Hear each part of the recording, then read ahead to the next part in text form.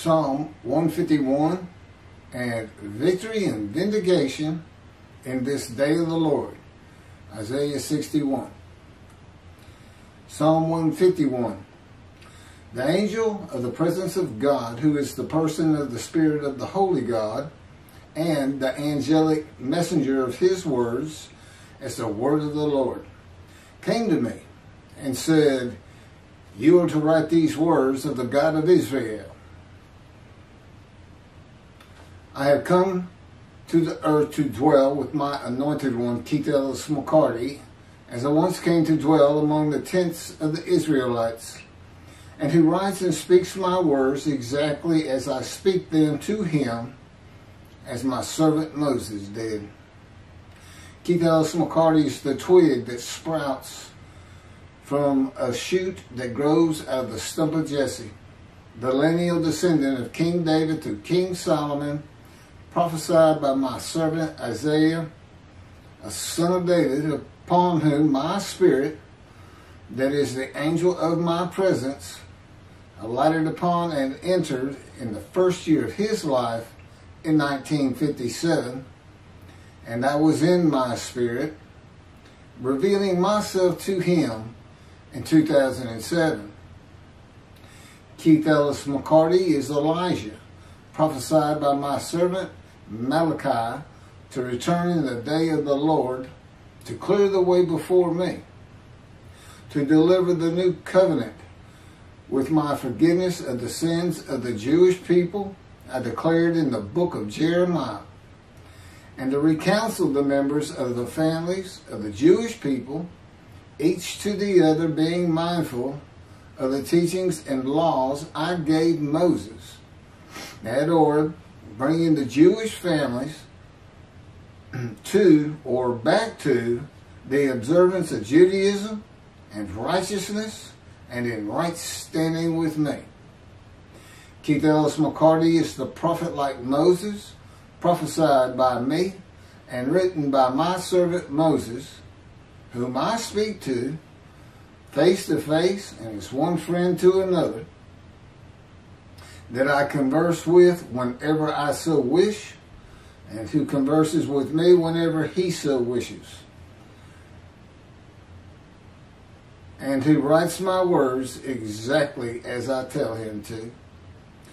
Keith Ellis McCarty is my righteous servant, prophesied by my servant Isaiah, that makes the many righteous, the man of suffering, familiar with disease, that I chose to crush with disease, who made his soul and himself an offering for the guilt of the Jewish people in a test of devotion.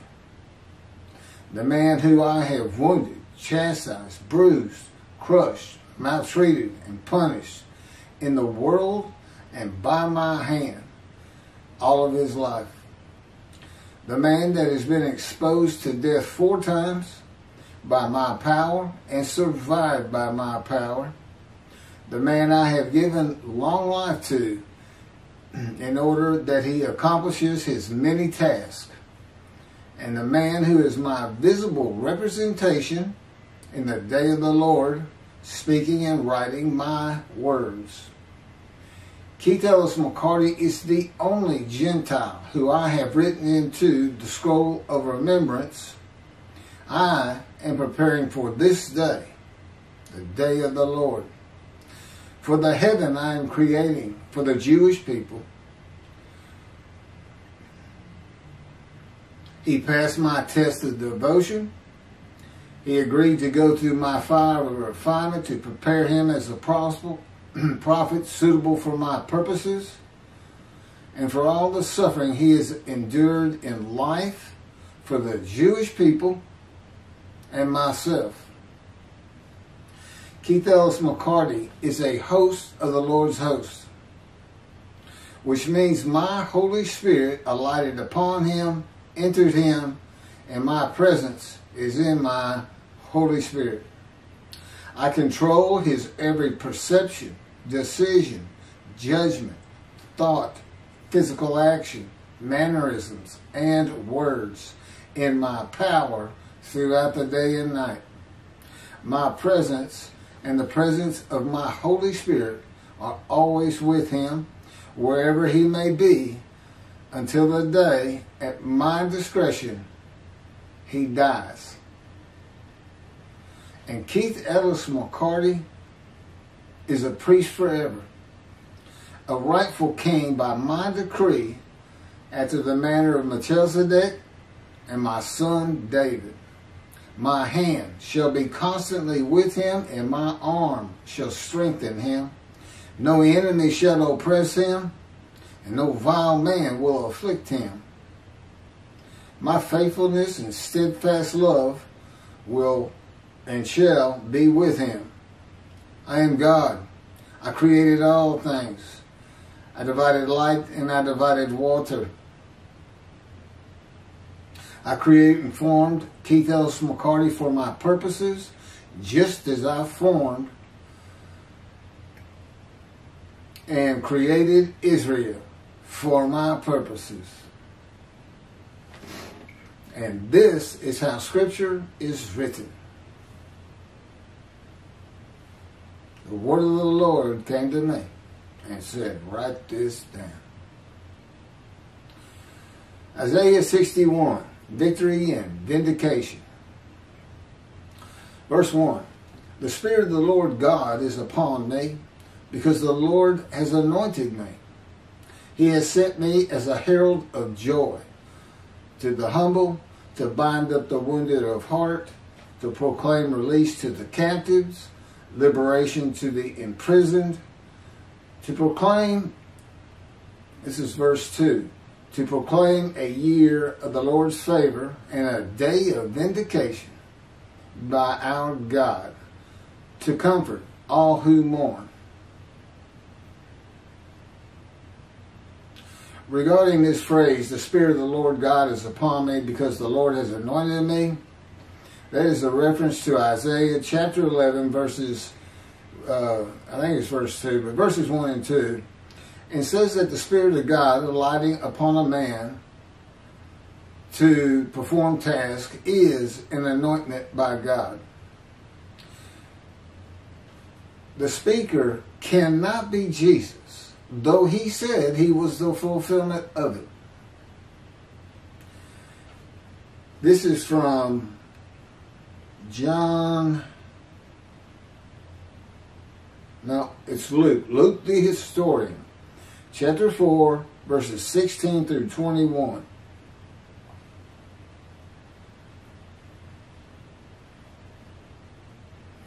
And he taught, that would be Jesus, in their synagogues, being glorified of all. And he came to Nazareth, where he had been brought up, and, as his custom was, he went into the synagogue on the Sabbath day, and stood up to read. And there was delivered unto him the book of the prophet Isaiah. And when he had opened the book, he found a place where it was written, the Spirit of the Lord is upon me, because he hath anointed me to preach the gospel to the poor. He hath sent me to heal the brokenhearted, to preach deliverance to the captives, and recovering of sight to the blind, to set at liberty them that are bruised, to preach the acceptable year of the Lord. And he closed the book, and he gave it again to the minister, and sat down. And the eyes of all them that were in the synagogue were fastened on him. And he began to say unto them, this day is the scripture fulfilled in your ears. Luke chapter 4, which of course is a direct reference to Isaiah 61, which is also a direct reference to chapter 11, verses 1 and 2. So this is Jesus claiming he is the man described in chapter 11, the descendant of King David, the twig that sprouts, the twig being the Moshiach that sprouts. That's a descendant. That from the shoot, that's the descendant that grows from the stump of Jesse. Jesse is the father of King David. The line of Jesus of the kings of Judah is the ancestral tree cut down, leaving the stump that the true Moshiach comes from. Jesus cannot be the man of Isaiah chapter 11, according to the book of Matthew. His line, the first book, the first page of the New Testament begins with the line of the kings of Judah that were banished when the temple was destroyed and they were deported to Babylon. God said, no descendant of yours shall ever rule from the throne of David over Judah again. So, lying and deceiving those at Synagogue, all who followed him at that time, and all that follow him today. The man who God forsaked on the cross. Because the man of chapter 11 is described in chapter 53. He believed he was that man. He found out on the cross he wasn't. He wasn't going to be given long life.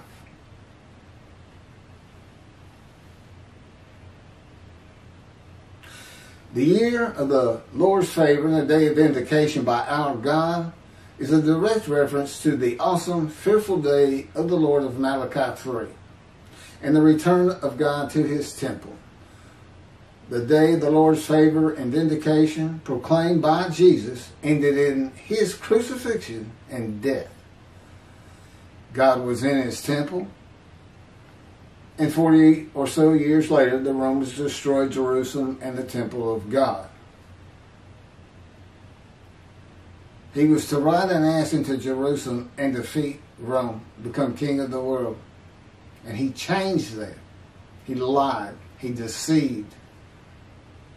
He said, when I ride this ass into Jerusalem, they will mock me, spate me, scourge me, kill me, but I shall rise on the third day. To proclaim release to the captives and liberation to the imprisoned, according to Rashi, means, that is to say, to bring them the tidings of the redemption. Verse 3.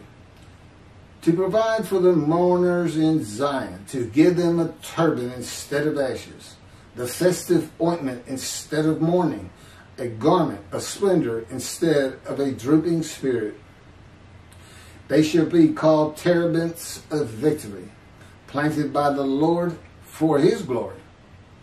And they shall build the ancient ruins, raise up the desolations of old, and renew the ruined cities, the desolations of many ages, which is a description of the land after the Roman dispersal.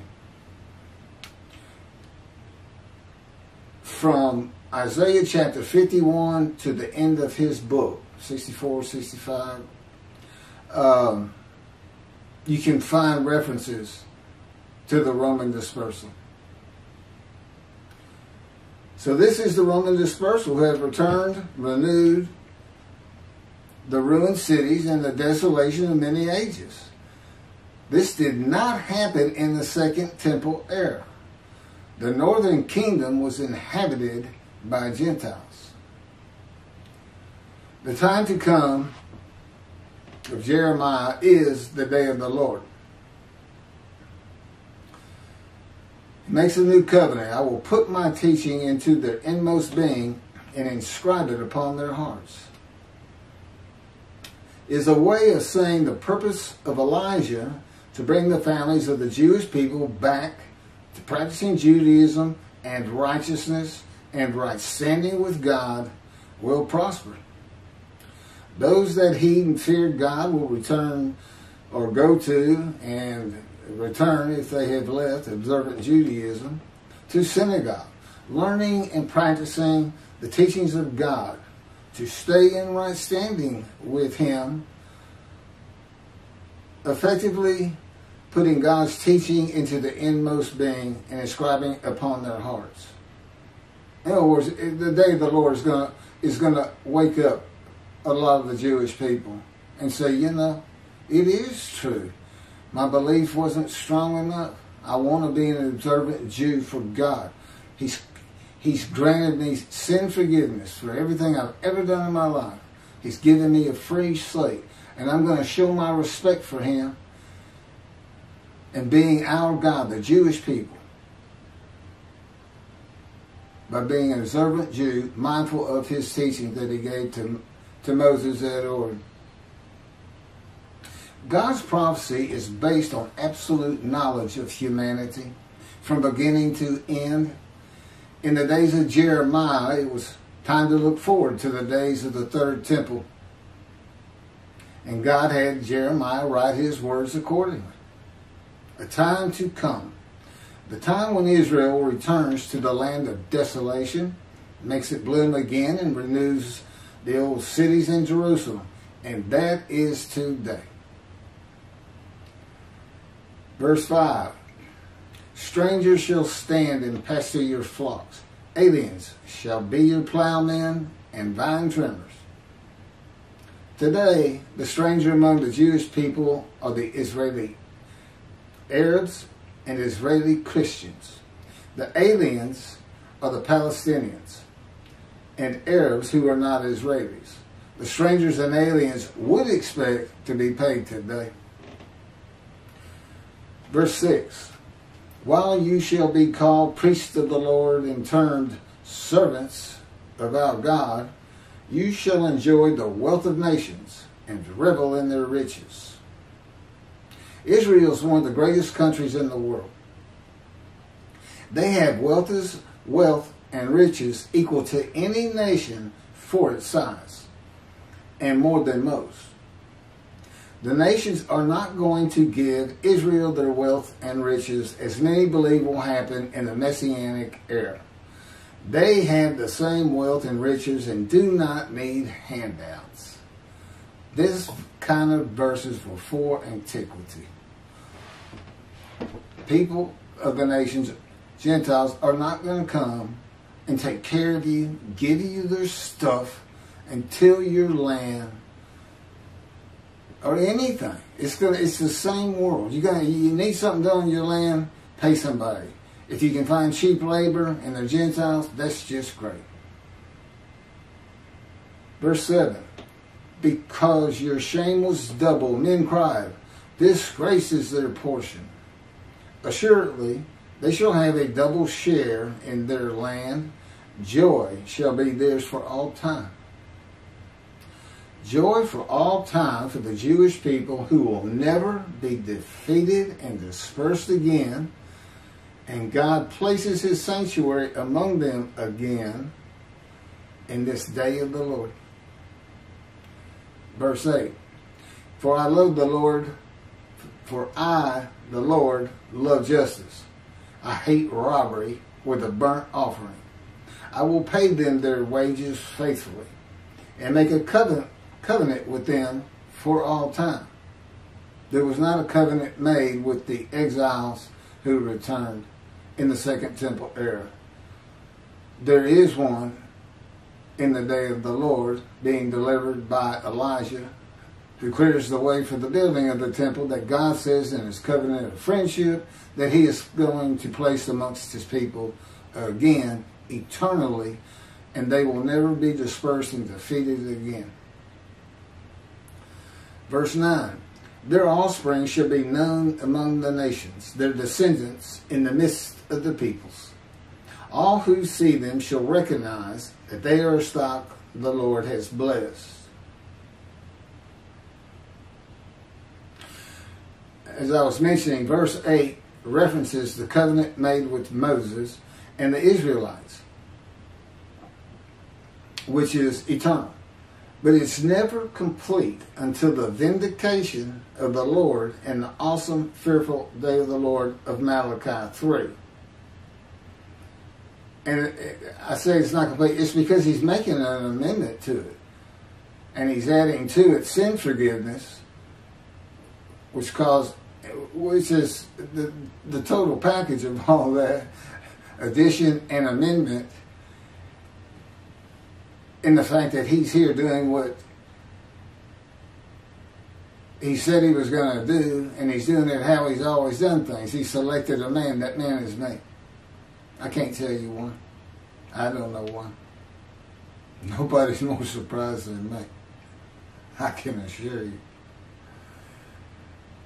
When God makes a new covenant with the Jewish people, that includes he will be their God and they will be his people. He keeps repeating it. But you can almost take it as there was some period of time when he wasn't. But that's not true at all. He's just repeating the first covenant because that's what the first covenant is. And he's making an amendment to it. Listen to Moses. Now it's be mindful of what I told Moses. And again, I mentioned in another video, that's for the Judaism's religious movements from Orthodox to Orthodox, conservative, reform, to debate amongst themselves, amongst their movements. You know, they will, in all likelihood, all come up with a different answer. But that's how God wrote the Torah. He left things vague. He left things open for the people to decide themselves and their representatives. The recognition among the nations that the Jewish people are a stock the Lord has blessed requires that the third temple be built. Verse 10 and 11. I greatly rejoice in the Lord. My whole being exults in my God, for he has clothed me with garments of triumph, wrapped me in a robe of victory.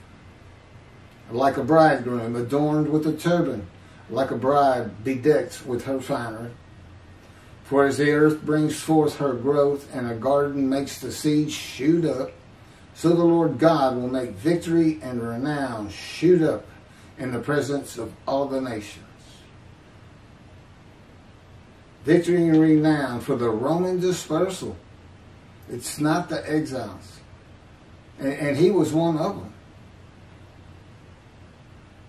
No, not Isaiah. It's like that. That's Jeremiah. Victory and renown for the Roman dispersal will be in the building of the third and final temple of God. Despite the attempts of the nations to stop them. Now that did happen with the exiles when they returned during the second temple. The people of the northern kingdom, the Gentiles, did indeed obstruct what they were trying to get done. And they will never be uprooted and overthrown again. The exiles that returned from Babylon, Assyria, Persia, they became the Roman dispersal. So they were actually defeated and dispersed again. A lot of these things just simply don't apply to them. And of course, Moshiach didn't come in their time. They referred to him as the branch, or Rambam did. He's a twig. I'm Elijah, and I come with and deliver the new covenant of Jeremiah 31 of sin forgiveness, elaborated on in Malachi 3, with an amendment to God's covenant with the Israelites in the day of the Lord. He is your God, Jewish people, and you are and always will be his people. This begins, this very video, but it's in my books, which I've already mentioned. And God has said when they're published, when everybody, those who don't have internet, when everybody can get and read and understand who's delivering it and what people will be saying at that time, by then, of me and these videos.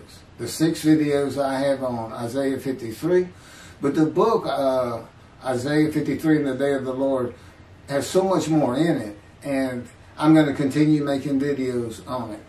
Everyone can read it free right now, and of course I hope when it does get published, you buy a copy for your coffee table. So this begins the redemption of the Jewish people. It's not the Messianic era. Although the Moshiach is here. That's kind of how he even got his name. And his victory and vindication over the nations. Well, thank you for listening to this. God wrote that psalm a long time ago. I never really expected him to deliver it, and certainly not in this fashion. But I'm glad he did. There's too much at stake with this thing. Naysayers, I'm going to have to just push them aside. False teachers, same thing.